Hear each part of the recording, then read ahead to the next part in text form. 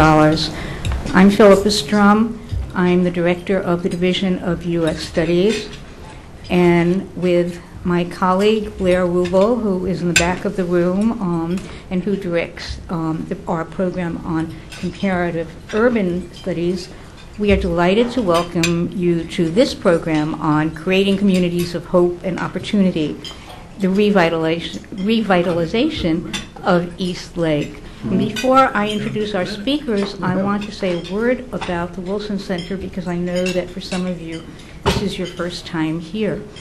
The Wilson Center was created by Congress in 1968 as the living memorial to Woodrow Wilson, who some of you probably know remains the only president of the United States to have earned a PhD. And Congress very wisely decided, instead of putting another building up on the mall to commemorate President Wilson, that it would create a living monument. And so pulling together the two parts of President Wilson's life, the part that was a political scientist and the president of Princeton University before he became a politician, and then the part that was governor of New Jersey and president of the United States, the Wilson Center was created to bring together policymakers and scholars to talk about matters of substantial interest to both. And that's what we do.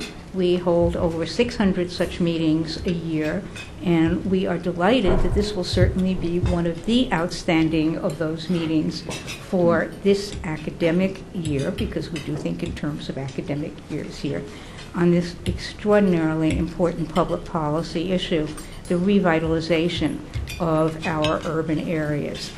We are extraordinarily pleased to have such a distinguished panel with us today. We have passed out to you a sheet of little potted biographies because you don't really want me to sit here and recount these people's distinguished careers. That would be extremely boring. I will just tell you that we have, starting all the way on my left, we have with us today Thomas G. Cousins, who is the founder of the East Lake Foundation and the person for whom this project was a gleam in the eye once upon a time, and now it has very happily come to fruition. We have the Honorable William Hudnut, who is now associated with the Urban Land Institute, but as Lee Hamilton, the president of the Wilson Center, would say, but he's the former mayor of Indianapolis, and that's what really matters, anything Indiana and being most important to Lee. We have the Honorable Shirley Franklin sitting directly to my left, the mayor of Atlanta, which is where, of course, East Lake is. We have Charles Knapp sitting to my right, the chairman of the board of the East Lake Community Foundation. We have Vernon Jordan sitting all the way to my right. Vernon Jordan, now of Lazard, Frere and Company. And sitting over behind the podium, we have Mary Rachide from McKinney and Company, from whom you will be hearing shortly. So what we are going to start with is a video of East Lake, just so you can see the project that we will be talking about. Please continue your eating. That's one of the reasons that we're having a luncheon conversation here. We want you to have food for the stomach as well as food for the soul and food for the intellect. Will you start the video, please? Thank you.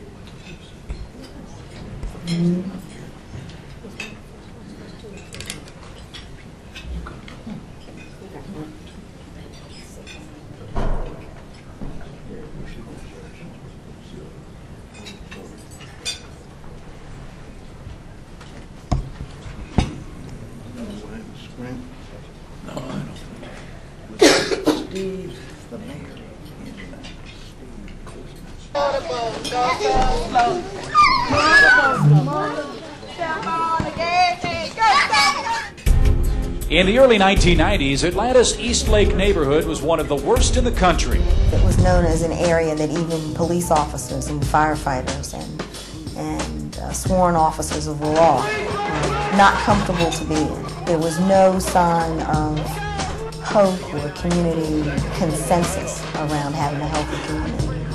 It was the most deplorable housing project that I think has ever been built in the United States. It had a $35 million a year illegal drug trade, a crime rate 18 times higher than the national average, chronic unemployment, and a failing school where only 5% of the fifth graders were able to meet state standards for math. It's a life that, I'm telling you, 95% of America would not believe existed in this country. I cannot imagine. Well, they say you want to see the worst, go right out here to East Lake. Some residents remember what it was like to live in East Lake back then. You just see so much violence, people fighting, people hanging on the street begging for money. It was miserable, very miserable, and scary. Today, Atlanta's historic East Lake neighborhood is a shining example of how people of all ages, incomes, and backgrounds can come together and build a great community. Violent crime has been reduced by 95%. 10 times more adults are earning incomes over the poverty line, and 78% of all students at the local charter school met or exceeded state standards for math. A different approach to redevelopment has not only changed the look of East Lake, but the lives of the people who live there. Well, they tore down hell and they built heaven. And now we are living in paradise. Because education is key to breaking the cycle of poverty, the East Lake model includes cradle-to-college support.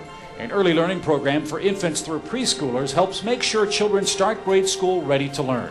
The local K-8 charter school emphasizes high academic achievement and character development to help students prepare for a lifetime of learning and success. The ultimate goal for East Lake is a great community. And East Lake has exceeded, I think, all of our expectations. So, how do you transform a neighborhood from this to this? Just about every city has a neighborhood whose residents deserve better. In Atlanta, real estate developer and philanthropist Tom Cousins had a vision to break the cycle of poverty and restore hope to the people of East Lake. He created the East Lake Foundation to help lead a different type of revitalization effort. And these were all strange ideas until Tom Cousins came along and was willing to take on the risk of an entrepreneur. He expected to do something that was exciting and creative, that demonstrated that it was possible for black and white, rich and poor, to live together in a creative, productive, and harmonious environment. And I think he's succeeded. The mixed income housing model is a key reason why we've been successful in East Lake. The foundation partners with residents in the East Lake neighborhood, institutional partners like the East Lake Family YMCA and Drew Charter School in the villages of East Lake to create the kind of community where every single family has an opportunity to excel and achieve. We do this in a way that focuses on working with families and not doing things for people. What happened in this one neighborhood can happen anywhere. Hundreds of visitors come to East Lake each year to learn about this approach for community revitalization. In response, the East Lake Foundation is sharing its 5 steps for transforming neighborhoods. Step 1, select your neighborhood. Virtually every city in the country has a neighborhood or neighborhoods that are in desperate need of resources to help families in those neighborhoods rejoin mainstream American society. When you look to find the neighborhood that you'd like to focus on, look for the right scale. Look for a neighborhood where you can make a reasonable investment and know that it'll have impact. A strong community needs, first and foremost, great housing, great schools, great recreation, economic and cultural diversity. It needs a vision for itself in terms of how it will grow and prosper and care for itself. Step 2, identify a champion. Make sure your team includes a real champion, someone who's a true visionary who can articulate the team's goals and objectives and build consensus throughout the community. This person needs to not care who gets credit for the initiative. This person needs to be someone who is fearless in the face of controversy. A true community can only be built through collaboration. Collaboration is incredibly important, and it's much easier said than done. But it's absolutely important that this be a collaborative process and that ideas and information and decisions be shared throughout the team who's participating in this endeavor. The planning team should include residents and representatives from organizations like the local housing authority and schools, as well as nonprofit, neighborhood, and religious groups. I didn't ask for $1 million. I just wanted to make my children's life a little bit better. So I was like, what are you going to do? How are you going to do it? And can I be a part of it? Once you set the goals for your initiative, establish a nonprofit organization with a strong board of directors to keep everything on track. I think in any community that considers a project like this, a group like the East Lake Foundation Board is essential. There really are two levels of activities that our board is involved in. One is the traditional responsibilities of a not-for-profit foundation board, where you're involved in finance and budget and long-run strategic planning. We have a number of members of the board who are terrific door openers, not just in Atlanta and in Georgia, but nationwide, which really assists our philanthropic effort. Step 3, define your initiative. Many community revitalization projects focus either on housing or education, but you need both and more to build a strong community. The two components of housing and education are inseparable, because I think if you look at why so many educational reform efforts have not been successful, it's because they have not followed the children home. And if you are living in horror, it's very hard to be focused on education or other types of things. Great, healthy, sustainable communities aren't built around one element. In Eastlake, we've incorporated great quality housing that serves families across a very broad range of incomes. We've created a great school that serves families who had been underserved historically and attracts people with choice to the neighborhood. We've created great recreational amenities, great quality of life infrastructure like shopping centers and banks and stores and restaurants, the kinds of things that everyone needs and everyone wants in their own neighborhood. As you assemble your team, take time to identify your community's strength. What's special about your neighborhood? This can serve as an organizing theme that everyone can rally around. Eastlake used its historic connection with golf. Memphis used music, but it could be anything from a tennis center or theater to a university or park. Look to see what other people are already doing good work in that neighborhood and whether they would be amenable to a partnership. Look to see all the different kinds of assets that are available and build on those. Step 4, create a funding plan. Of course, an initiative this complex needs a sophisticated funding plan. For example, if you're looking to do housing, talk to your local real estate developers, both in the for-profit and non-profit arena, to learn about resources like low-income housing tax credits. With regard to education opportunities, talk to your local school board members and find out what initiatives are already planned in your community. Talk to your state board of education. And also talk to educational management organizations, both for-profit and non-profit. With regard to community planning and community programming, consider partnering with someone who's already a proven stakeholder and a proven fundraiser, like the YMCA or the Boys and Girls Club. They can bring resources as well as programs to your community. And you have to be willing to leverage the private sector. This is really a role that the Eastlake Foundation Board helps to play. You have to go looking for private investment, too, in the neighborhood. You've got to be relentless about private fundraising. You've got to go looking for every grant application you can find and every philanthropist that's walking down the street.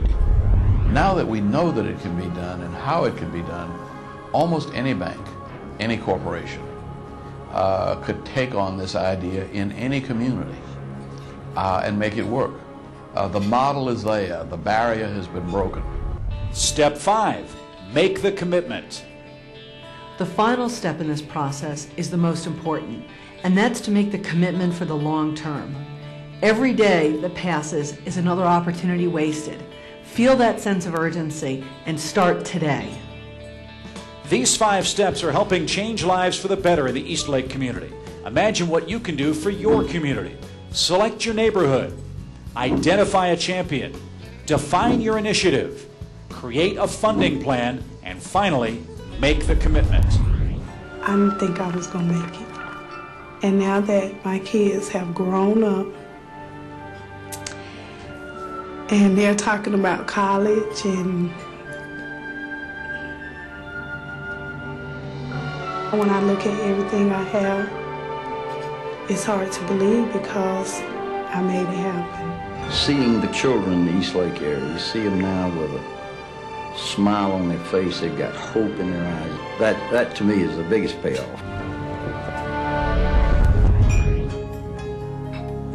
To support this effort here in East Lake or learn more about how to get something started in your own community, visit our website at eastlakefoundation.org or call us at 404-373-4351.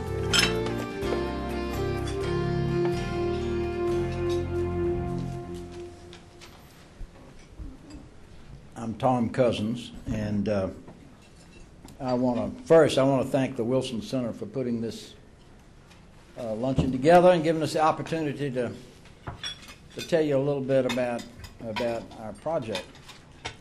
I want to thank some others, obviously the panel. Terry Golden, who's one of your civic activists, served on the board of my company, my public development company, for many years. Finest director any company ever had. Renee Glover is over there, who is head of the Atlanta Housing Authority. And yeah.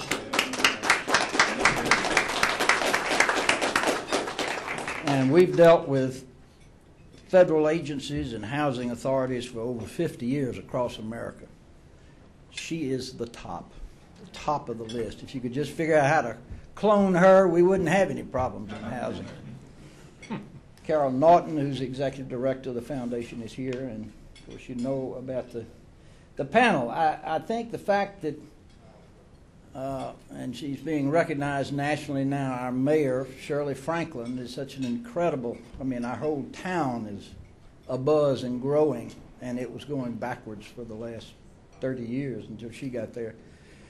The fact that she would come and serve on the panel, each of these panel members, shows the significance to them to take the time, busy schedule, and come up here and do this. So I thank them all. I'm not going to speak more so much about East Lake. You've seen it on the film, and others will give more of the detail. But I think it's interesting, a little bit of history. Why did we get into this? I cannot tell you. I've been asked that question 1,000 times. And I'm always amazed by it. Now, in the beginning, friends and business folks would say, why are you doing this? And even the people we were trying to help, the lady you saw, Eva Davis, who said, we took down hell and built heaven. She is an incredible person and fought us for years.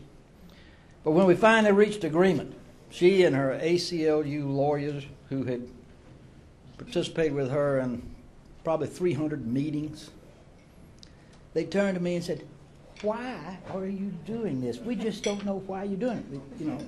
Like they thought we were trying to get the land to build office buildings on or something, It's maybe you get asked that question sometimes, but the answer is it's not me doing it.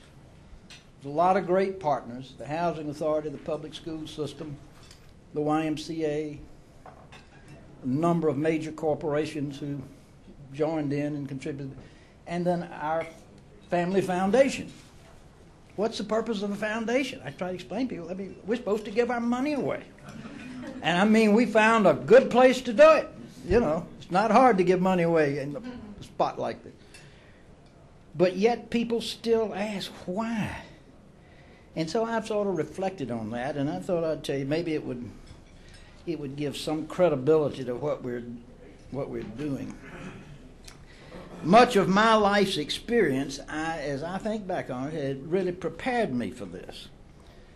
Following the Air Force in Korea in 1954, I came to Atlanta, went in the housing business in 1954, before most of you were born, and as a salesman, 1958 as a home builder.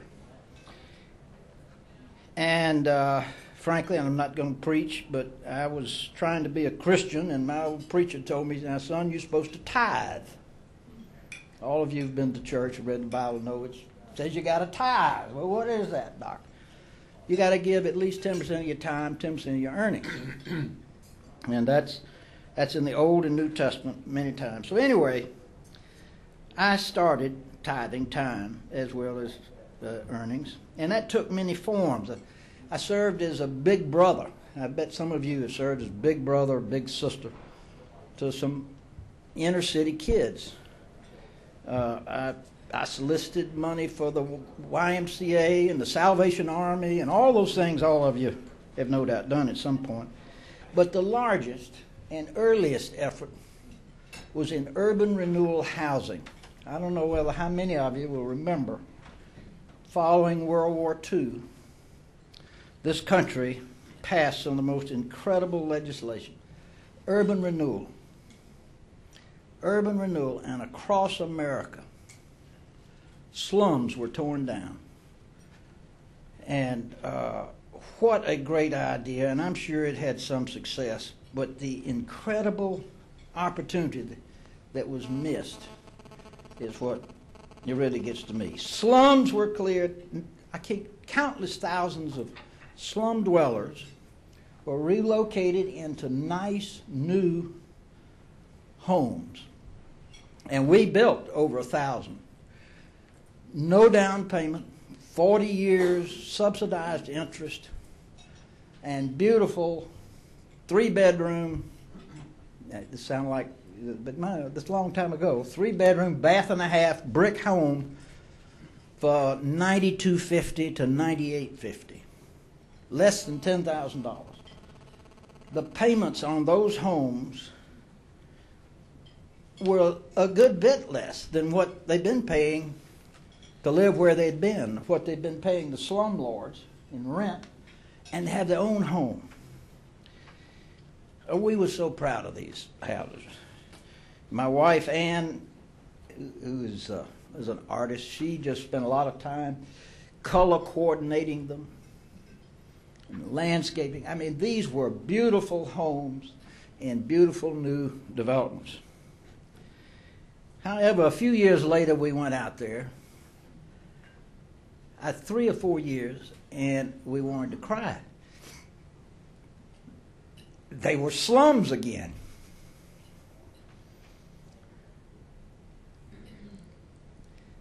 So, we concluded, I just don't believe there's anything can be done. It's certainly, for sure, a new place to live is not the answer. And we keep trying in this country, trying that is the answer. Well, get rid of that and let's build something new for them.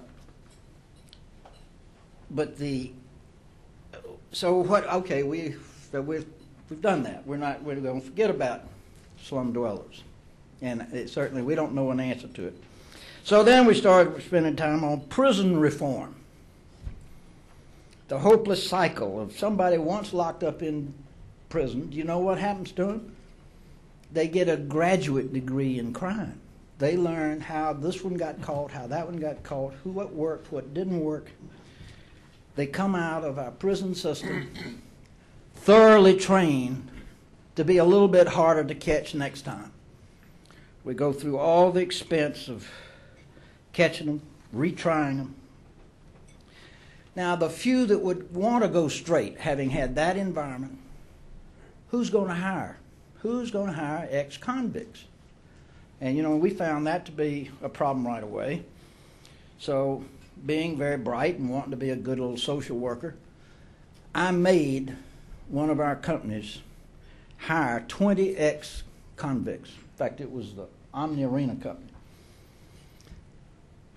The manager fought me and everybody, but anyway, they worked for me, so they had to do it.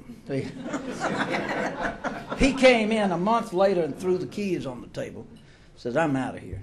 He said, that bunch you sent down there, everything that's not nailed down is gone. They're stealing pocketbooks, they're stealing computers, and this, that, and the other, and I'm, we're through. So anyway, that experiment failed. So next bright idea, next in the early 80s, we offered the state of Georgia would take 100 first-time offenders, and we would build our foundation, along with a partner, a major computer company controlled out of, we would build a private prison. We'd take 100 first-time offenders, but what we were going to do is going to be different. We're going to educate them, those that can't read and write, going to learn to read and write. We're going to teach them skills. Control Data had agreed they would put an in-prison floppy disk factory. We'd teach them how to make floppy disks. We'd pay them money into a savings account so that when they got out, they'd have something more than $10 to stay out of trouble. And Control Data would guarantee them a job. So now we got this whole thing figured out. Well, we asked the state, not any capital, but just what you spend housing and feeding your prisoners. We'll take that and we'll make up the difference. You know how much that was? We could have put them in the Ritz-Carlton for what we pay as taxpayers. And if you want a shock, if you don't know in your own state, you go find out what you pay to house a prisoner and do such a good job of teaching them how to be a better criminal. Well, that one failed because the bureaucracy blocked us. Our Department of Corrections is a constitutional body, and we even had the governor leaning on them, and no way, you stay out of our nest. They don't want anybody to fix the prisons. So they don't want to know a better way. They just want to keep building more prisons, have more jobs, more patronage. So finally, you wonder what in the world has this got to do with Eastlake? We finally come to the conclusion, okay, we can't change the existing criminal. Our system, which doesn't mean the way that it is, but it will see to it. You can't change that. So if there's any hope of containing and ultimately reducing crime, we need to get to the children before they enter the world of crime. So we worked with and funded boys and girls clubs, summer camps, after-school programs, and for the first time we could see some results. There was a reduced conversion into crime from the young people. So we got a little hope. About that time, it's 1993, I read an op-ed piece in the New York Times about a serious study that some foundation had paid for to study the prison population of the entire state of New York. What was common with each prisoner, what was common besides drugs, it was anything they could learn by looking into the background of every prisoner. And the published report, they were surprised to find that 74% of the people in jail throughout the entire state of New York had come from 8 neighborhoods in Manhattan, most of which, incidentally, were public housing projects. Well, I was shocked. I said, my gosh, we've fixed neighborhoods. That's been one of the other things we used to do. We'd go in a bad neighborhood and we'd get it turned around. So, you know, if you could fix those 8 neighborhoods, would we be able to tear down 3/4 of our prisons instead of keep building more and more? I called the chief of police in Atlanta. Oh, I was excited. I said, Chief, I got to tell you about something I just read. I'm going to send it to you. And he said, what is it? And I said, and I told him. He said, oh, Tom, everybody knows that. I said, they do? I didn't know it. He says, everybody knows it. That's where he said in the state of Georgia, he said, I bet it's not over 5 neighborhoods, and they're all in Atlanta. I said, where is such a place? I can't believe that. And he said, well, the worst one we call Little Vietnam. It's East Lake Meadows, a 650-unit public housing project, which you just saw some pictures of. Excuse me. You know, when you think about it, I guess we all do know this, don't we? You know, you will not go in certain areas of your town at night.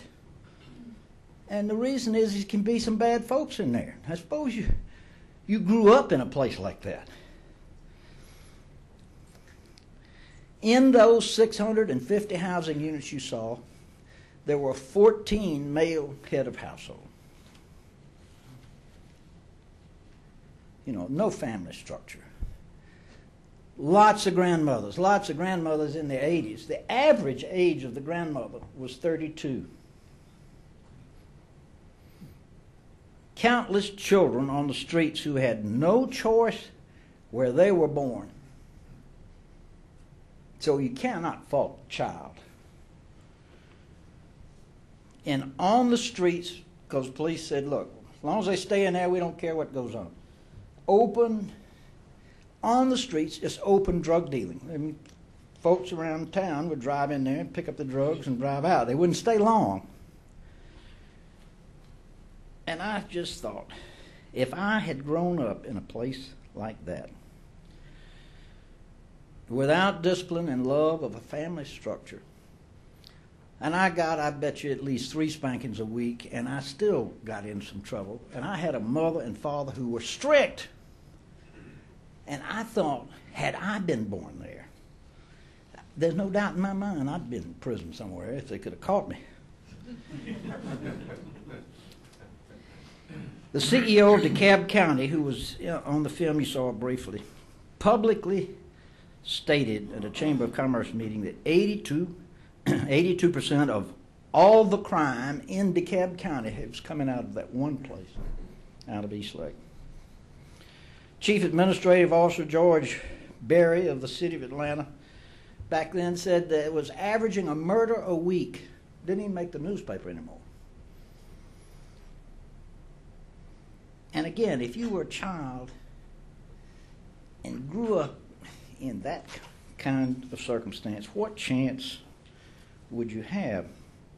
Now, that's the long-winded answer as to why we undertook East Lake, with the primary goal of creating a model, and this is what we told the Wilson Center many months ago. You know, this is worth replicating. We've created a model for what could be done all across America.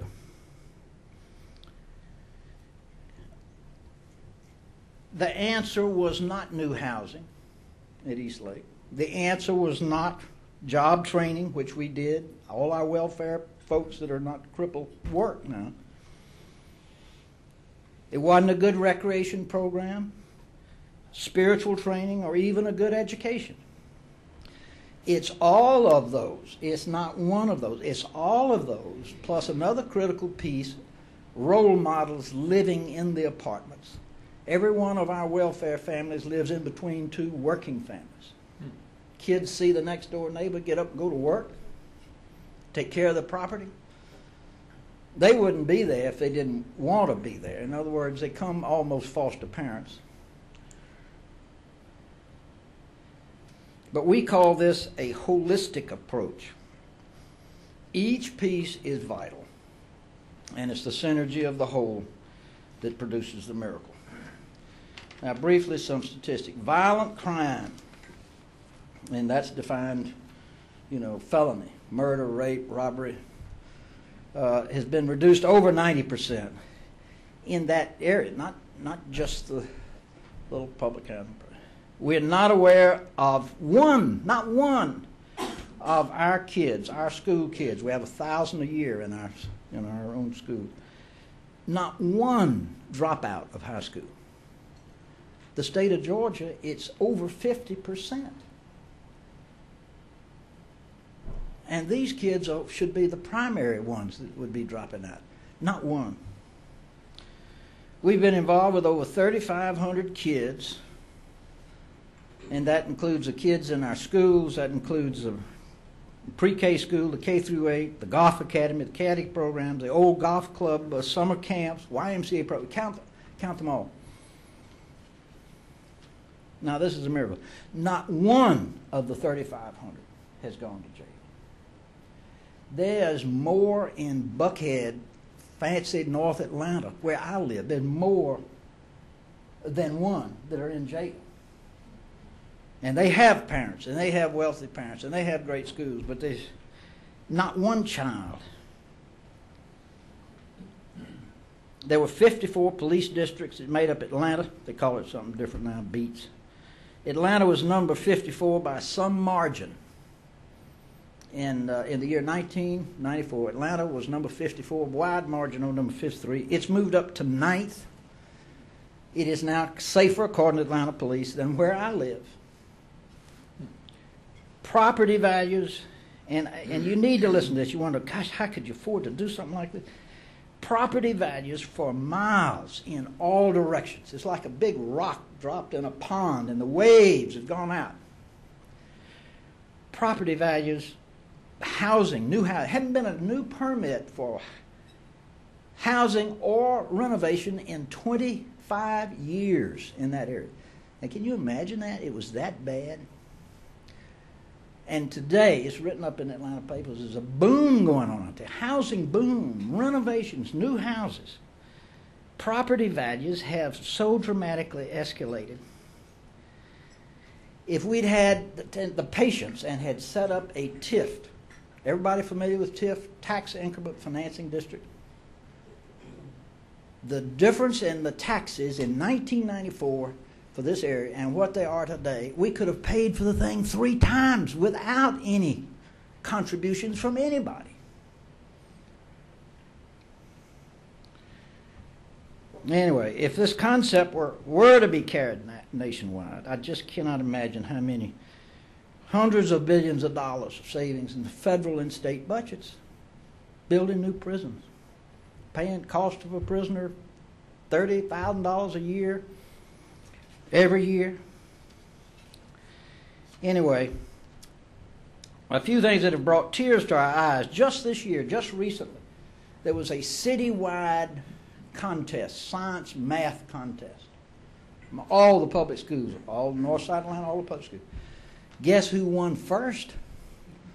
A Drew charter school. One of our kids won first place and third and fourth. We're fast becoming an embarrassment and hopefully a stimulant to the public school system. Two of our first little golf academy kids, we started a golf academy 10 years ago also. First 2 kids that went into it, never seen a golf club, they just got golf scholarships to college. They're in college because they got a golf scholarship. The first of either extended family that ever been in college. In fact, I don't know that any of them ever graduated from high school. So, finally, our primary goal now is to see this happen around the U.S. It is happening too slowly. Now, we've had hundreds of visitors. Maybe that's short. It's more than thousands of visitors. All want to see the miracle of East Lake. And they just brag about it and whatnot. Then they disappear. We don't see it happening. And I won't tell you the few places they are, but it's just a drop in the ocean. And to see the waste and see the pain, it just breaks my heart. I'm 75, and before I die, I want to see this taking place across America. And we'll do all we can to help. We have money, we have experience, we just want to help. And in this room are some people that could make that happen. And I just hope you will. Thank you.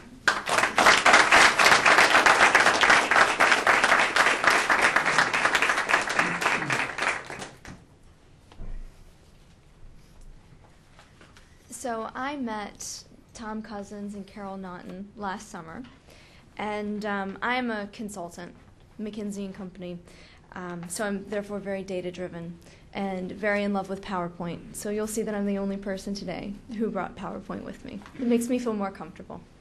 But you know, as I think about when I first met Carol and Tom, I thought to myself, wow, these are very passionate people. And Chuck as well, and the whole team that we met at Eastlake, these are very passionate people. And it is just wonderful that they have such passion for this community. And I wondered to myself, and I never told Carol at the time, but I had a little bit of skepticism in my mind. You know, is this too good to be true? Can it really be worth it, what they did and the amount of money they spent and all the effort that they went through? Could it possibly be? And there has been nothing more inspiring for me personally than to see that the facts and the figures and the numbers tick and tie and verify and prove that this really was an unconditional success, that the Eastlake model is viable, that it's real, and in the work that we did, we actually went through and made comparisons to other holistic and non-holistic community redevelopments. And what we found is that it's not just Eastlake that has been able to do this successfully, which gave us even more hope and even more evidence that this could be done in other places. So Tom's vision and Tom's desire to see this roll across the nation, it's very possible. It's not just something that was done in Eastlake and has never been done or seen anywhere before. As we think about what it took to do this, here are the sort of key elements that were involved in the Eastlake redevelopment. It was mixed income housing, and as Renee spoke, the mixed income housing is not enough. It has to come along with educational transformation. And this isn't just a little reform of let's get in a couple new teachers or buy new school books, but it's a real reform of the education that happens in that community. When you marry the two together, you get the students who are going to the school, and you get to keep the same set of students. In schools where you transform just the school, but it's not tied to the community, the level of turn of the students every year through the school body really minimizes the impact that you can have in just fixing the education. If you just fix the housing itself, and we looked and built reference classes of other developments, if you just fix the housing itself, the impact you get on reducing crime can be significant. But we didn't see any other significant impacts that just fixing the housing can have on the community. And so the level of sustainability and the level of value that you get by really approaching this from all aspects, from the holistic view, as Tom was saying, really dramatically increases the level of success that you can have. So here's the facts. And this is based on a set of holistic and non-holistic redevelopments. The dark green bar that you see at the top of each of these is Eastlake. And what we're looking at here is the change in performance of Eastlake, and the brown is other holistic revitalizations. So this is a reference class of 4 revitalizations that we were able to find good data on so that we could compare them. And those were the Villages of Eastlake, Centennial Place, which is also in Atlanta, and underwent a transformation that started around 1994. Murphy Park in St. Louis, and City West, which is in Cincinnati. And these 4 were defined as holistic because they really did encompass both education and mixed income housing, along with several other community features that were all in play at the same time. Our non-holistic community revitalizations were communities like Soulsville in Memphis, Lake Park Place in Chicago, Harbor Point, Park Duval, Lexington Terrace, and New Holly. And a lot of these actually really did intend to be holistic. Several of them had plans for education, and somewhere along the line lost the funding or weren't able to bring their full plan to completion. And what we see too is that some of them never intended to be completely holistic. And they wanted to revitalize the community, they wanted to reduce crime, but didn't have as far-reaching goals. So they were successful in their own right at the goal that they set out to achieve. But if you compare the whole impact on the community, what we see is that aside from crime, in every other dimension that we looked at, in income, in property values in the surrounding area, in reading improvements, and other test scores, the impact of doing a holistic improvement is just dramatically different. And when you actually try to quantify this and put social estimations of value, if you look at what's the value of an incremental person graduating from high school, what's their lifetime earning difference, what's the increased likelihood that they go to college, what's the value of that? And you multiply those things together, and then you look at the value of the taxes that can be collected on the improved property values in the areas. When you add all of these things up, the value of going all the way and doing the holistic approach, like what Eastlake attempted to do, is really significant and dramatic, and very much worth the time. If we kind of think about the conclusions that we drew from this, and I was very tempted to actually pull 30 slides of the value of Eastlake because there's just so much compelling data. And so what you'll see is actually outside on the table, there's a pack of this data that you can take to arm yourself with the facts of what worked for Eastlake and some of these other communities so that you can take them and use them in the conversations that you're having with other people about this. But the points we'd like to leave you with in terms of the impact that we saw are that, yes, the revitalization of the community was an unqualified success. Even the numbers-based skeptic, me, comes away and just avid supporter and advocate of Eastlake and of other communities who are attempting to do the same thing. Key driver of the success was the holistic model. The difference of including versus not including education and other community features in the redevelopment has a significant impact on the value it can create for the community and for the sustainability of it over the long haul. Thirdly, the model can be replicated. There's 3 other examples of where this was done with a wide degree of success across all of these features. And they weren't all done the same way as Eastlake was done. They all took slightly different approaches. So this is something that's flexible, that can be adapted to multiple business or to multiple community situations. It wasn't just the Eastlake golf course that made this really successful. It was the people who were involved and the passion and the commitment and the ability to bring all the pieces together. But it can be done with different elements and with different people. And finally, the lessons that Eastlake learned, that were learned from Eastlake and other revitalization programs can be applied to others.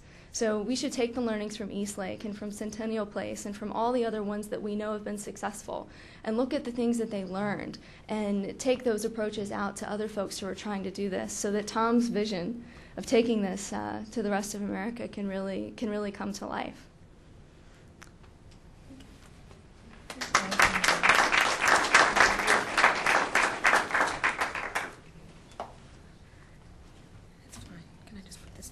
I'm short enough not to be able to see over that. I'm glad to join you today. I'm Shirley Franklin. I'm in my 6th year of mayor of the city of Atlanta. But prior to that, I worked with the Eastlake Community Foundation for 2.5, 3 years.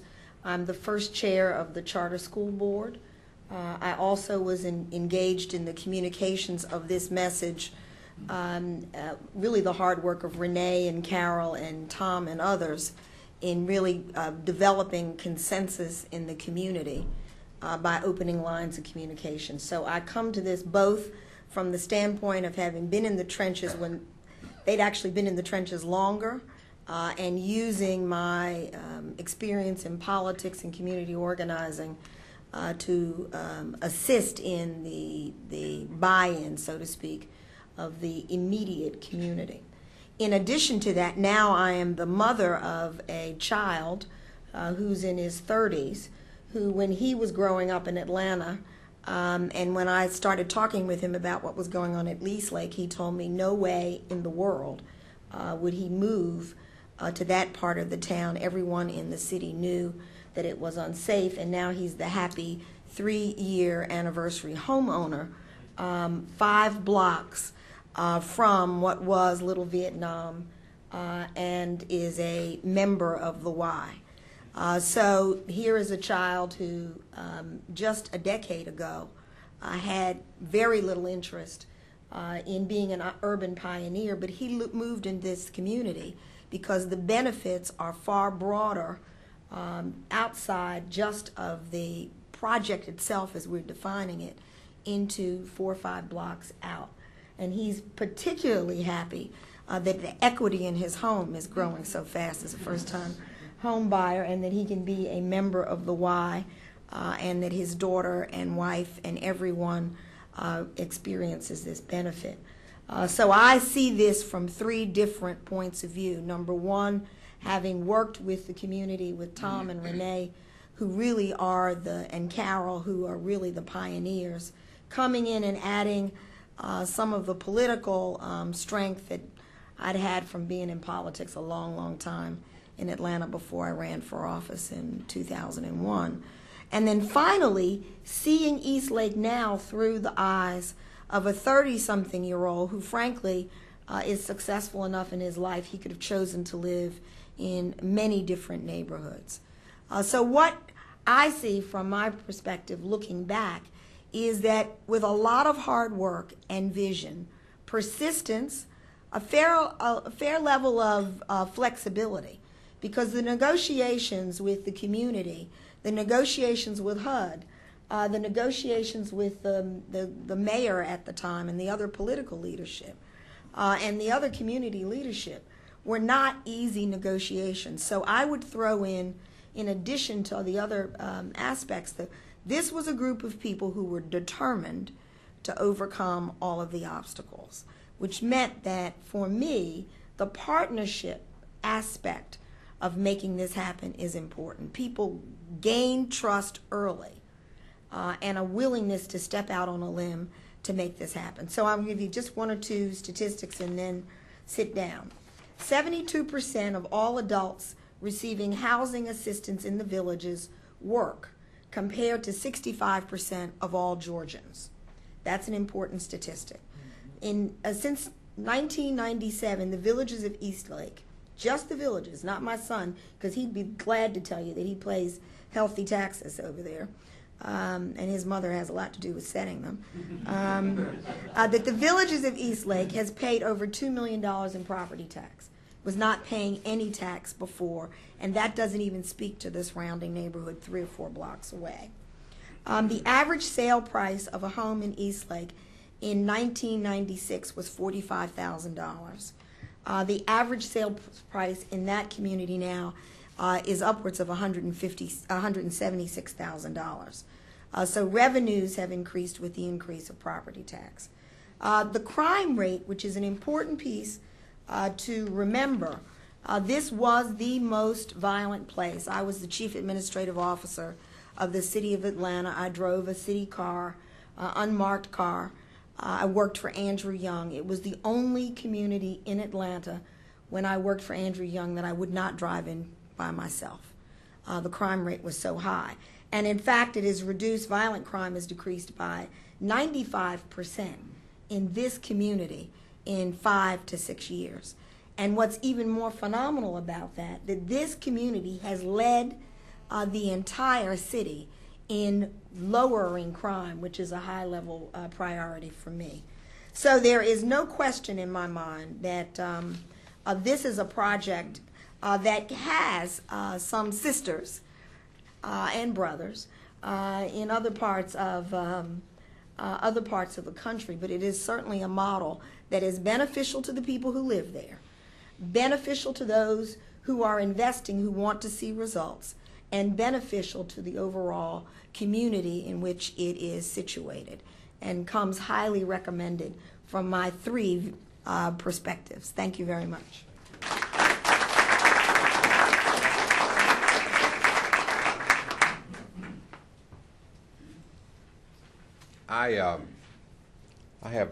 I'm fortunate to have 2 assistants, one in Washington and one in New York. Yesterday, my assistant Jean in New York said to me, "Why are you taking the 9:30 shuttle to Washington and the 2:30 shuttle back to New York?" And when I got here, my assistant here, Gail, said, "Why did you come down on the 9:30 shuttle and why are you going back at 2:30? There are 3 reasons. The first is Tom Cousins. Tom Cousins is a very dear friend of mine and a visionary, and he represents the very best of the South. I love the South, and Atlanta is home for both of us, and he got me involved in this project. There was an old saying somewhere that there is no end to the good that can be done in the world if the person doing the good does not care who gets the credit. That is the definition of Eastlake, and that is the definition of Tom Cousins' life. If you go to Eastlake, you don't see Cousins written anywhere. No road, no creek, no bush, no nothing. There's nothing there about Cousins. There is no end to the good that can be done in the world if the person doing the good does not care who gets the credit. He just wanted to make something happen, and he did. The second reason for being here is that my favorite mayor in all of America is here, and that's Shirley Franklin. Now, she has a lot to do with that great big city down here, but she is here because, as she just told you, she cares about this project. She knows about it, she cares about it. She cares about Tom Cousins. She loves her city. And so she is not doing her duty. This is extracurricular duty that she's doing by being here today. But I'm here to be with the best mayor in these United States. The third reason for being here is that Atlanta is my hometown. I grew up in the first public housing project for black people in this country, University Homes. It still stands. It's right near the Atlanta University system. That's where I grew up. And I'm a beneficiary of the institutional strength, the schools, the church, the YMCA, of that community, and the leadership of that community. I stand here on their shoulders. So years ago, when Cousins called me and said, "You got to come help with Eastlake," I said, "Okay." So we had a deal. I would invite CEOs from around the country to meet Tom and me in Atlanta at Eastlake. And we would feed them and play a round of golf at Eastlake. And then after the round of golf at Eastlake, we would take them to Augusta and then feed them again, fried chicken. And the next day, they would play 18 holes of golf. By the time we were at the third or fourth tee, they had signed up. We wanted $250,000, then $50,000 to join Eastlake, and $200,000 for the Eastlake Foundation. And that's how we did it. And Tom and I were partners. I got them, and we put them on Eastlake first. They liked that. But the thought of going to Augusta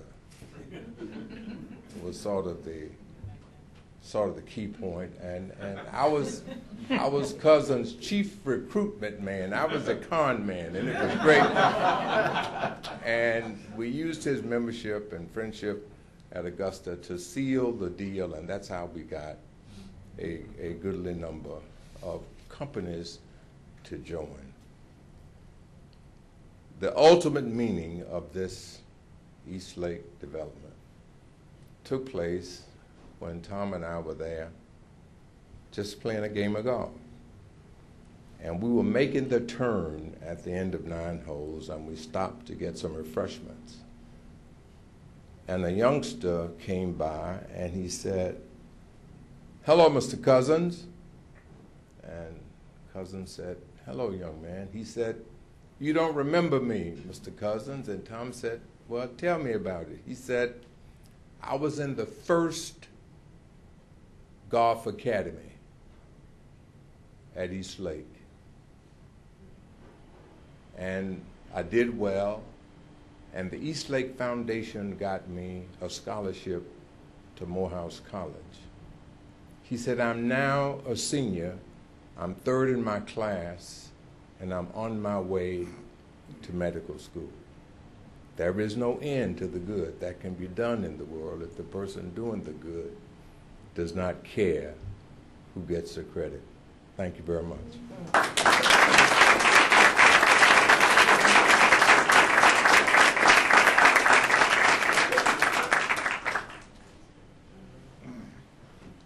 Well, thank you very much for including me with all these distinguished people. It's really wonderful to be up here on the dais with so many fine persons. The reason that I came is because Woodrow Wilson used to be a good friend of mine. Well, he wasn't a friend of mine. I'm a lot older than you, Vernon. I did go to Princeton, which helps, I guess. I know several of you are wondering about this, and if I have to leave early, suffice it to say it's to go to the other guy's funeral. I want to pick up on a theme that I think is very important, and that is the mixed-use component of all this, or the mixed income. You go catch your plane. Thank you. Yeah. Yeah, it's nice to meet you. It's an honor to be with you, Dr. Jordan. Thank you. Thank you so much. I want to pick up on the theme of mixed income housing because this project, if I can't call it a project, this development dispels a lot of the myths about mixed income housing. What are those myths? Well, the first one is that it won't work. High income residents just simply won't live near low income residents. Well, the fact is that all through American history they have lived near each other, and there's been a blend of incomes, and Eastlake demonstrates that new developments can achieve the same kind of compatibility between market rate and rental with their range of housing types and their price points that accommodate different needs. The second myth that I think Eastlake Villages dispels is that only government and nonprofits do mixed income housing. It's obvious that's not true from watching this program. It's obvious that for-profit organizations and foundations that spin off from them can indeed produce mixed income housing in many wonderful forms. And this is a Class A example of that. The third myth is that affordable housing is unattractive and a blight on a community. And as we could see from the pictures that were shown, that's not true either. Mixed income housing developments help raise the standards for good design in affordable housing, providing appealing residences that blend into the surroundings. We saw the townhouses that were illustrated there. And it simply is a myth that this kind of housing, mixed income housing, is unattractive and will blight a community. The fourth myth that I think is worth mentioning is the myth that moderate income housing is going to be solved by the marketplace and that it can meet the demand. But that's not true, especially in this day and age when income levels are going up a little bit and the cost of housing is going up much more. The marketplace needs help. Help to supply enough housing, especially for working families. There are millions of working families in America, according to the National Housing Conference. At the end of the last decade, it was like 5 million. Now it's much higher than that. I read yesterday, somebody said it was 14 million. Conrad could tell us, because he's right on top of all those figures.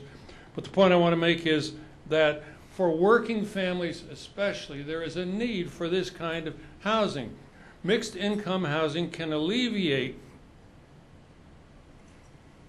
the need by providing housing that is safe and livable and attractive and close to places of employment. And that's what Eastlake Villages is all about. A fifth myth is that you can't get financing.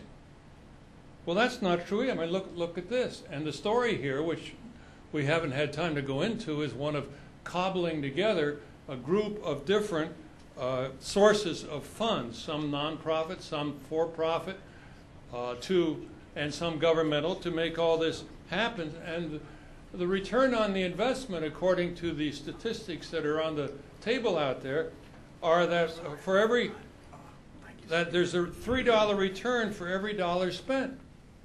And that's kind of astounding. And there's a social return too. But I'm talking about the financial return. So it's a myth that you can't get financing for this if you work at it, which you've got to do.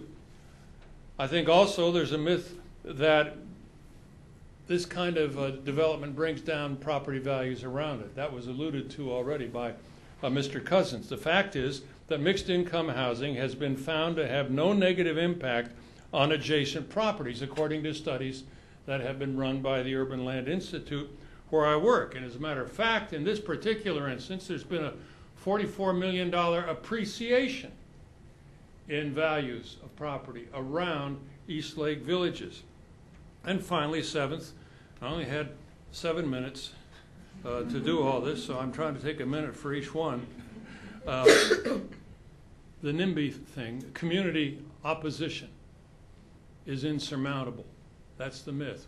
Well, it is very true that oftentimes NIMBYism and opposition to a project can defeat it if indeed it comes to a vote by public officials. But the fact of the matter is, it seems to me, that mixed income housing can be an appealing option that lends itself to community acceptance. I mean, all I have to do is listen to that woman say, we used to live in hell and now we live in heaven. Or we're going to heaven and now we live in paradise, whatever it was. As she said, that's good. So my view is that with quality design and higher income people coming in maybe first, and an effort to maintain diversity and enforce certain standards, no graffiti on the walls and that sort of thing, and this holistic approach, that we have a model here that can indeed be replicated if the will is there to do it. It was mentioned earlier about tithing. Well, I happen to be an old broken down Presbyterian minister by professional training. And I picked up a story a long time ago when I was in college in New Jersey about a fellow named Father Divine down in Philadelphia. And when he passed the offering plate, Tom, he said, now I want you all to tangibilitate your faith. And what we have to do here is tangibilitate our faith. The heartache comes for people like Tom and maybe some of the rest of us when we give a presentation like this, and everybody says that was nice, and nothing happens afterwards. It's got to happen afterwards. I was talking with Mayor Franklin about the possibility of bringing a group of mayors and private sector developers together to view that project, maybe to go down to Augusta, and to go back home, resolve to tangibilitate the faith. That's what we got to do. We got to have the political will, we've got to have the private sector will, and the nonprofit cooperation in order to make this possible. And I would hope that Tom, who has spoken to several meetings of the Urban Land Institute, could come back, because we've got the premier developers in the country in our organization. We've got 32,000 members worldwide. And I would hope that somehow he could light a fire that would keep on burning and not go out after everybody's applauded him and gone home. Ron Terwilliger, who's known to the people from Atlanta and was chairman of the Urban Land Institute a couple of years ago. I'll let him have the last word. He's the national managing partner for Trammell Crow Residential. Just gave us at ULI a $5 million grant to set up some housing centers in 2 or 3 different areas of the country to attack the problem of affordable housing. But Ron Terwilliger said, and I quote, and this is coming from a very successful private sector businessman. Ron Terwilliger said, we all agree that the policies of the past, particularly the public housing policies of concentrating the poor, were a mistake for our society, and that what we need to do is find a way to have these families, whether they be minority or majority, dispersed throughout our society. And East Lake Villages is a story that is doing that, and we're very grateful for the opportunity to be here to learn about it. Thank you.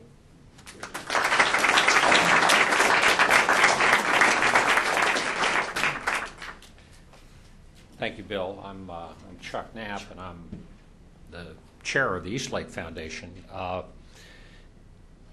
Relative to a lot of other people up here at the front of the room, a relatively newcomer to the East Lake Foundation. I've chaired the foundation for a couple of years. I was actually, when Tom first dreamed the dream about Eastlake, I was at the University of Georgia, and I remember one day, as I know a lot of you are thinking about this issue right now, you're thinking, this is nuts, we can't do this, there's no way this can happen in my city. I remind Tom from time to time of the irony of me now chairing the Eastlake Foundation, because when he first suggested the idea to me, I guess 13 or 14 years ago at a lunch, he went through it very carefully. I was familiar with the Eastlake Meadows because the old golf course was still there, and on occasion they'd play benefit golf tournaments for the University of Georgia golf team there. And I remember you could hear automatic, not weapons fire, automatic weapons fire going off in Eastlake Meadows, while it was just a continuous stream of police cars and ambulances. And he described all this to me, how he was going to do this, and I said, Cousins, you have lost your mind this time. It can never, ever happen. So here we are 13 years later, and I'm a enthusiastic convert to Eastlake and the fact that it can happen, and it can happen in your cities as well. I'm going to be very brief because I want to leave some time for questions. There was one issue that I thought of as we were discussing, as the discussion went on, that we didn't talk about that I think we should. It is great to have increased property values in the Eastlake neighborhood. The question, Bill said he was a broken down Presbyterian minister. I'm a recovering economist from a long time ago. And an issue that comes to mind as you think about those increased property values is gentrification. And I think it's a good issue to talk about for just a minute, because it shows that one of the elements we haven't discussed is that Eastlake is an ongoing process. It's not like, we did the DVD, so now it's over and we can just let it kind of coast and be on autopilot, because through Carol's work and others at the Eastlake Foundation staff, we deal every day with fine-tuning and continuing to move things forward, and the gentrification issue of the neighborhood is one of the things that we deal with. Eastlake as a neighborhood is not gentrified. Property values are way up, a lot of different kinds of people, different demographics moving into the neighborhood. But if you look at Drew Charter School, we still have over 80% free and reduced lunch at Drew Charter School out of the 800 plus students that are there. So that'll give you an idea of the demographics of the neighborhood, and there are ways to deal with that issue. Those of you that are familiar with the layout there, across from the villages on Glenwood Avenue, the foundations have now purchased a good bit of property, and the target for that property is low, moderate, I guess what we now call workforce housing, to put into that neighborhood, to make sure that it doesn't, Eastlake 100 years ago was the vacation destination for people from Atlanta for the summer. They came out to Eastlake, out to the golf club. We don't want that to turn back into that kind of neighborhood. We want it to be a healthy, mixed income, mixed demographic neighborhood, and that's what we're aiming for. So we're dedicated to making sure that we don't, that the neighborhood just doesn't gentrify. And there's a whole set of data on questions like, did crime just move elsewhere in the city and so on. McKinsey looked at that when Mary and her group were in last year, and a lot of that I think is in the report that she left out on the table. You can look at that, or we can respond to it in the questions. The key issue that has perplexed us has been this, a couple of the speakers have mentioned, is this call to action issue. Tom describes doing an altar call one time with a group of businessmen who had just given him a standing ovation and saying, now, that's fine, the standing ovation is nice, but how many of you are going to do this in your neighborhood? And that's really what we'd like to do, is get people over the threshold and say, what can I do? I know looked at the backgrounds of the people in the room, and let me just make a couple of suggestions to you. If you're in the legislative or executive branch, there's a lot that you can do to make this kind of project easier. I've worked in the federal government too, and the federal government, much like academia, I tell you, is arranged in silos, and the silos don't talk to each other, so the programs tend to be captives of a committee on the Hill or an executive agency. And we've got to find ways to break down those barriers and to get that level of cooperation. Now, the Hope 6 program is one of those programs that allows that to happen, and I think you're all aware that that's really been a piece of legislation. It post-dated Eastlake, but it has caused a lot of good things like this to happen around the country, and I'd encourage you to think of that as a piece of legislation that can really be very helpful to projects like this. I'm not supposed to endorse any legislation today, but I'll tell you that there is a bill up there right now by Senators McCluskey and Martinez, I believe, that I think would be a helpful tool for projects like Eastlake. And I'd encourage you, if you're involved in that, to think about it in those terms. If you're from a foundation, don't support projects that just do housing or just do education. When I was in the federal government, I was involved in the job training programs. We were focused on job training. We didn't want to talk to the education people. We didn't want to talk to the housing people. We just wanted to deal with job training. Support things that are cross-cutting, that are, term's been a little bit overused today, holistic in terms of their approach and projects like this. So I'd encourage you to think of things in those terms, and each of you can have an effect on whatever group, foundation, think tank, legislative, executive branch agency that you're involved in those terms. Well, enough.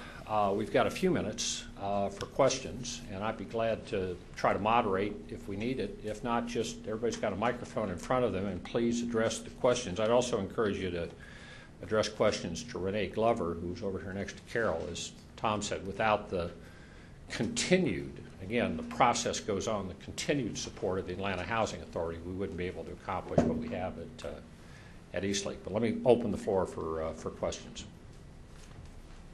Yes, sir. I'm curious as to what the unit mix was at Eastlake in terms of public housing, previous public housing residents versus market rate, and what in your experience, what that threshold is where on one side it's going to be successful, on the other side maybe it won't be, in terms of that balance.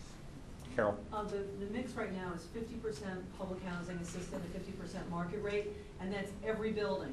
So you can't tell based on where somebody lives, what floor they're on, what size unit they're in, whether they receive a rent subsidy or not.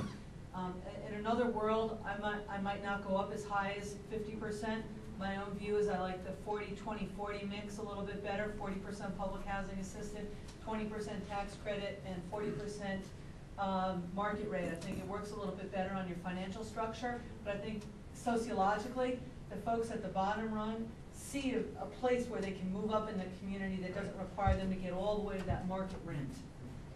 But I'd like to respond, because I heard this story, and I don't know if anyone will tell it, but it was really the public housing leadership that required that 50-50. So to the extent that something looks better on paper, in order to get the buy-in, you have to have some level of flexibility so that you can get the local leadership to buy in. I think that's fair to say, right? So it was Miss Davis who said, not on my watch are you going to do anything other than 50-50. And in order to bring her along, that was a part of the settlement. Yes, sir. I'm Conrad Egan with the National Housing Conference. This is my colleague, Vernon. And I'd first of all like to pledge our support for the efforts that you've talked about here today. And many of the panelists are good and longstanding friends and colleagues. I'd like to extend the discussion a little bit that you began about next steps. You offered a couple of observations. I'm wondering if the panelists, maybe others in the group here today, have some observations on what additionally we might do at the federal, state, and local level to grow many more of these models. Tom, do you want to try that? Well, I'm probably a pretty poor one to try it, because I've been trying. I cannot tell you how many thousands I've spoken to. And as Chuck said, I mean, literally, you show the film. I mean, we've had other films that are less focused than this on how you can do it, but just showing a lot of what it was and what it is, and giving some of the statistics, and honestly get standing ovations. People just think it's wonderful. The International Developers Convention in New York, 5,000. Who should have been a better target than that? From all over the world. Standing ovation. And they'd come up and give a card, send us a video, send us information, and Lord knows how many thousands of videos we've sent out. I cannot trace one project. And I've been personally very discouraged about that. That's the way. I mean, they're not going to convince them that way. I think we've almost, I don't know. I'd love to have some further advice about it, but there's a good one really beginning in Memphis, which they did. It was mentioned on tape. They've done around music. That was the home of soul music. And they've done a beautiful job. They built a museum. They built initially a school of music. So all these little kids run around on the streets with nothing but trouble to get into. They all in there learn how to play the violin and the trumpet and the drums, and they've developed a symphony, a children's symphony that I would put up. Maybe not the New York Symphony, but I'm going to tell you, beautiful little kids playing beautiful music. Now these are kids that are going to have something, a hobby. They're going to have a way to make a living. They got something to be proud of. And that is just so obvious. But there was a leader, a person that personally drove it. I think that's the key, if I may just add that word. Conrad, finding a champion. There's a saying that God couldn't be everywhere, so he created mayors.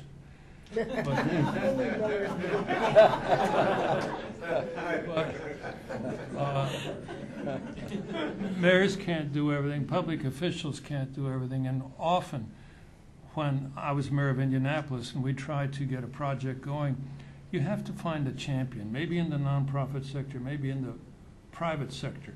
It's interesting that Mr. Cousins explored his roots a little bit and the kind of motivations that he had.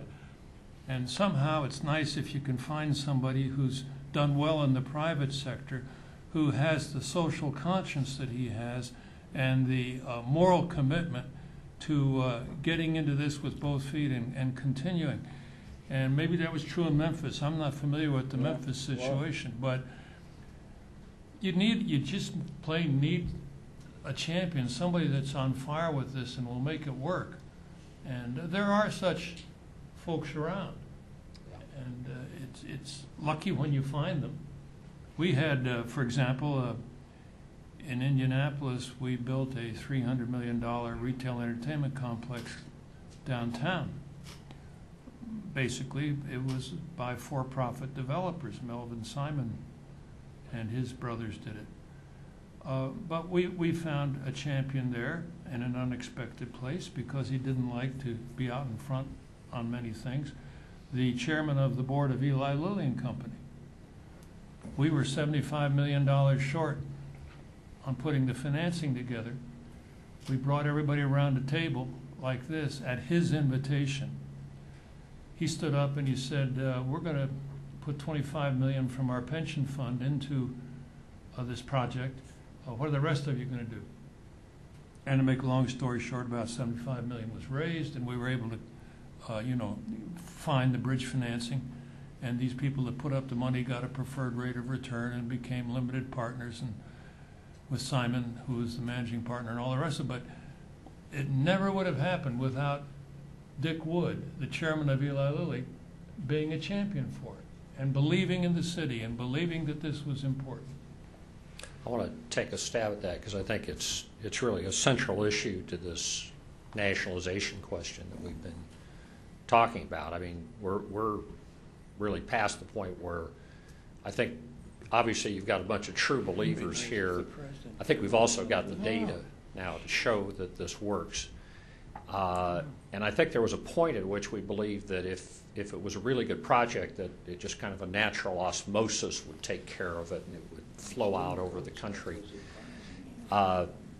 As Bill suggests, that's not the case. And what we've done strategically in our instance is really turn to a very retail kind of approach where we are looking at finding those champions. Mentioned the Memphis. We're also now involved in Jackson, Mississippi, with Jackson State. Everybody thinks, gee, we can't do this because we don't have the golf club where Bobby Jones hit his first shot and his last shot. Well, you don't need that. Jackson State has a fine, historically black university there, and we're helping them design a similar project around Jackson State. We're very active with a group in New Orleans, similar type of issue in the post-Katrina effort there. Actually does involve golf. It's around City Park and revitalization of housing and amenities and schools around the City Park in New Orleans. What you can do, if we're looking for action steps, is help us isolate those champions. Do you know somebody in a city that you're involved in that would be interested in undertaking a project like this? I will tell you, if you do, we're from the East Lake Foundation. You know, when I was in Washington, we used to say, I'm from Washington and I'm here to help you. We're from the East Lake Foundation and we're here to help you. We can put on a great tour, but we also have the technical assistance and even in certain instances resources to help cities undertake projects like this. But we want them to be not exactly like, nothing will be exactly like East Lake, but to mirror this comprehensive approach. Renee? This thought, I'll be quick. You know, there's a saying that necessity is the mother of invention. And I think that if you start looking at some of the challenges that are facing the country today, just in terms of education, and I think you start making the linkages, even though there may not be a Tom Cousins in each city around the country, I think as people start tackling the problems of how can we improve education, and we are approaching a crisis in this country in major urban areas, and every major city has blight and stressed neighborhoods. So if you start connecting the dots and then identify the persons and the resources to tackle these problems, I think that there's a whole lot of real good energy that can be tapped into. And I think the notion of some technical assistance and kind of how to, and I know a lot of the research centers like to put together how-tos and that type of thing. I think we are at the verge of this really taking off and happening. And by the way, and I'm not advocating for this, but the Hope 6 reform bill actually links education reform and housing reform, and it's really focused on community revitalization from a holistic approach. And I think that as the mayors around the country start thinking about how are we going to deal with these blighted neighborhoods to reduce crime, increase property rates, et cetera, et cetera, et cetera, this is a strategy that has a track record that I think can really be very helpful in both education reform and dealing with blight and homelessness. Thank you, Renee. Yes, sir. Just to make a quick comment of Washington, D.C. Terry knows this well and do a lot of other things, but I'm representing also the Metropolitan Dialogue, which is a group of very civic-minded individuals within the region that meet periodically, and Bob McLean, who's been a wonderful chairman, couldn't be here today, but I know he's had a group that's gone to see East Lake, and we expect to be doing a tour of the city with Mr. Cousins later in May. We've had some discussions locally with the new deputy mayor for economic development in the city, and that's where they had a few years ago. So I just want to say, just with some encouragement, that we are beginning those discussions here in the city, so, you know, this minor fly, and that the forums that you are providing, Mr. Cousins, are not not in vain. And we just hope to continue this dialogue locally and see what we can do, because I think the replicability in a city like this city would be a wonderful, wonderful movement for what you've already done. And we'd like to invite people who are here to join us in a tour of the city to look at some potential sites that offer such an opportunity here in the District of Columbia. I think that's May 31st. May 31st. Yes, Terry. Yeah, I was going to say, first of all, what a wonderful presentation, you know, and more than anything else, having backed up with statistics, and you can really see that you really have a sense of what you've been have accomplished. You know, as far as this Washington is concerned, you know, we may be one of your test cases where in fact we could follow through and see what's happening. We do have now an extraordinarily dynamic new mayor. He's on the verge of getting control of education in the city, which is a helpful step, particularly when you're talking about being able to bring all the resources to the table under one pen, and getting a holistic approach. We've done a number of Hope 6. We probably lead the nation, but thanks to Catherine Graham and a lot of other people who've worked their networks. And we have had good success in a lot of areas, but we still operate in silos: housing, public health, education, recreation, and the like. And we've brought parts of it together, but we've never really brought it all together in one place. And there certainly is some energy on some major projects that we want to do. And maybe with some work together, we can get our mayor and the chairman of our city council and so forth together with you and see if we can't all work together on being more holistic. I mean, even I represent the federal city council, and even our committees are silos that reflect the city. Our priorities are housing, education, public safety, and neighborhood development. And my first step is let's go back and retool it and have one group focused on all of it and see if we can't all work in that direction. So I think it was a very helpful presentation. Maybe we can, take the challenge Tom had of not anyone ever following up and see if we can't, in fact, do that. Terrific. Thank you, Terry. Yes, sir. I'm Blair Rubel here at the Wilson Center, and I'm curious, as the story unfolded, it was clear that there were some pretty tough negotiations and maybe even resistance with people in the community. And I'm wondering, what lessons did you learn from those negotiations? How was the program improved by the participation and perhaps the skepticism of the community itself? How is the program different because of their input?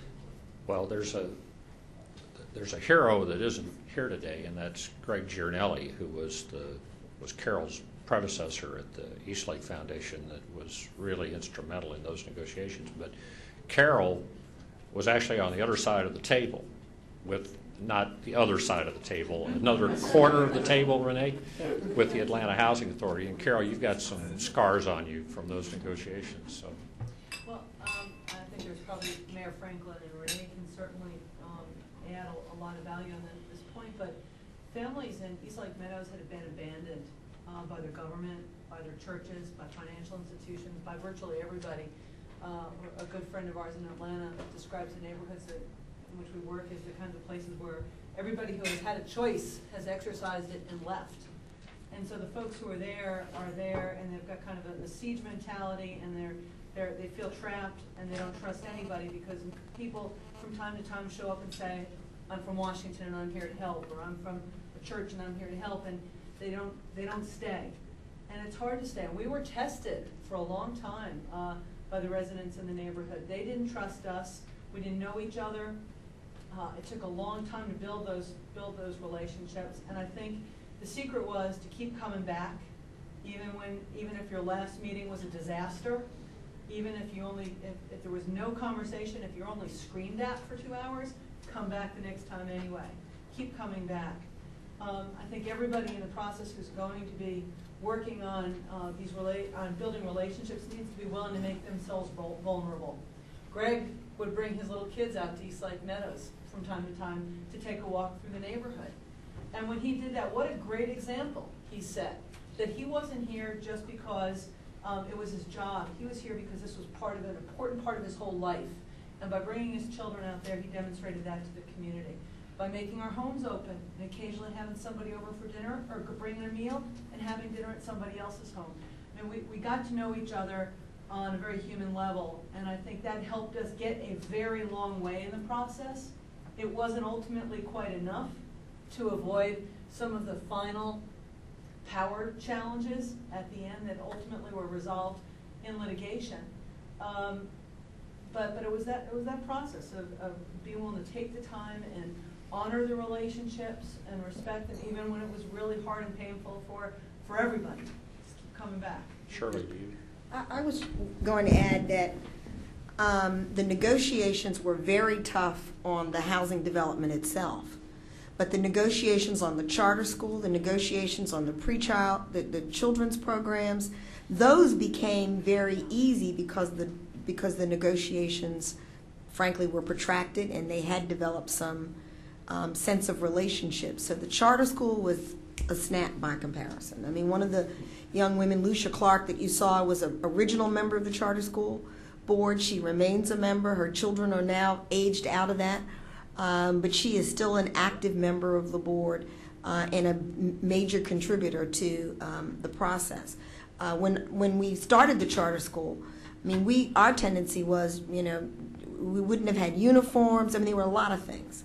But the parents said, this is what we need. We have low incomes. We have limited resources. We need a school that's going to run until 4 o'clock in the evening with a guaranteed after school. Otherwise, this is not going to work for us. So they added, you know, they helped us to expand aspects of the program. But the school, the Y,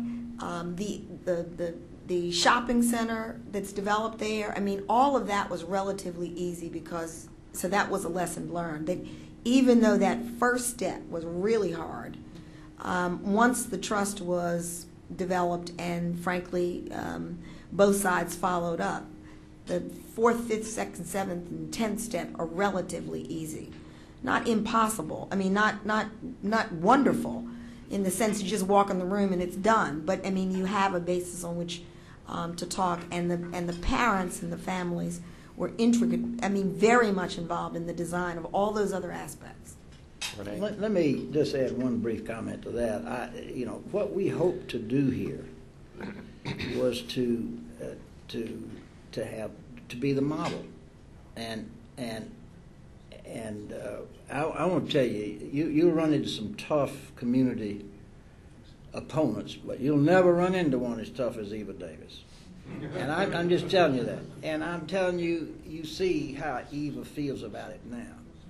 You could, you know, I guess we could bring Eva to your community leader, and when she tells them how she felt about it and how she fought us, even to the end, she and the ACLU or whatever they were called took the whole thing to court, and the judge, incidentally, we took, oh my God, he's going to that court. That judge is known to be, in fact, he was a former ACLU lawyer.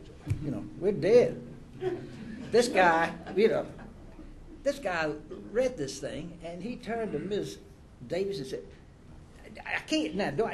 What are you doing? These folks are trying to do what? And so, I mean, but she was just fighting. But I'm telling you, she could be a great testimony. She is. All aspects of this, we've been through it, and we want, and it should not ever be a fraction as hard to do again because you've got the example there. Here's the tax basis. Here's the crime rate. Here's all this. And here, talk to the residents, the ones who fought it, and the ones who didn't. You know. So I'm going to let Renee have the last word. Yeah, I was just going to say, whenever you're going into a community, you have to listen. You know, you can't come there with all the answers because all the answers, you don't even know what all the issues are. And you have to earn the trust, and that's why we had to keep showing up. And you have to do what you say you're going to do. Because if you go out there with some hidden plan that you're going to whip out and throw on the table, you know, it takes time. And I think too often the reaction is we got to do it quick and fast and in a hurry. But if you think about it, you're doing it from the long view, and the buy-in is important.